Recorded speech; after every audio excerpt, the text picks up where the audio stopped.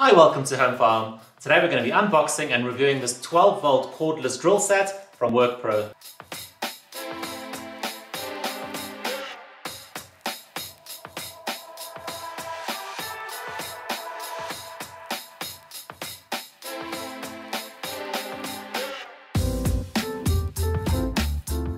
So this is actually quite impressive. You get a lot more in this actual set than I was expecting. You get an assortment of wood drill bits, a variety of screwdriver heads, and you even get some bolt attachments. Then with regards to the all-important drill, what I really liked about this when I saw it online, it's a very compact design. What's really cool about that is that if working in tight spaces, we've had a bigger drill in the past, which makes it quite difficult to get your hand in. And I also like the way that the battery's been integrated as part of the handle. You also get two batteries. These are 12-volt, 2-amp batteries. It also comes with its own battery charger. It's a very compact design, which means it's not going to take up a lot of space. It's got variable speeds. It can go up to 18 on here. It's got the hammer action, so if you're drilling into concrete or into brick or masonry, you've got that option. You've got a separate setting for screws and a separate one for using other drills like wood. We've got a stack of DIY projects to get through over the course of the next couple of weeks, so I'm really looking forward to putting this drill through its paces, and I'll let you know how it performed.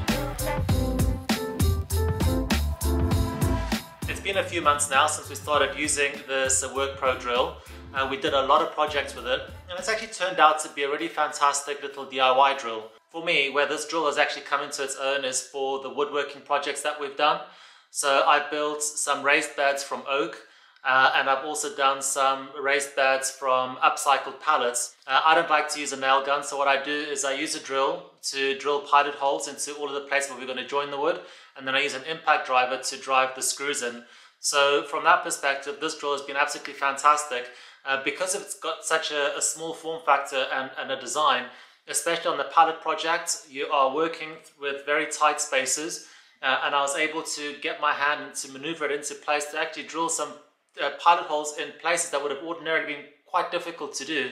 I thought the battery life was very good, and I found that when I was working with the oak sleepers, for example, it's a dense wood, so the drill is working that much harder to actually drill into it, which means it drains the battery faster. But I undertook that project on a full charge, and I found that I worked through the day and I didn't run out of battery. But if you do, you still have got the backup, so you can slot that in. They are fast charge batteries, so the likelihood of you running out on a DIY project at home is going to be highly unlikely. The one area where the drill did actually struggle a little bit is when you were actually drilling into masonry or into brick. Even when you put it onto the actual hammer setting, it just lacked the power to get through the brick quickly.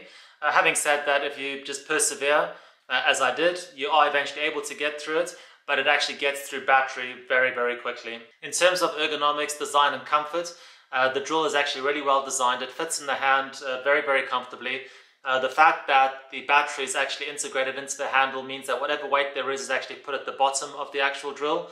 So even when you get into difficult places to drill, where you're drilling for long periods of time, your hand doesn't tire because the drill is actually quite light and very comfortable to use. At time of filming, this drill set sells for £52 on Amazon. I think that's really fantastic value for money, given that you're getting a really good drill, two batteries and an assortment of drill bits and screw heads, and it should definitely be a consideration if you're in the market for a compact, lightweight DIY drill. I hope that you have found this video helpful and interesting.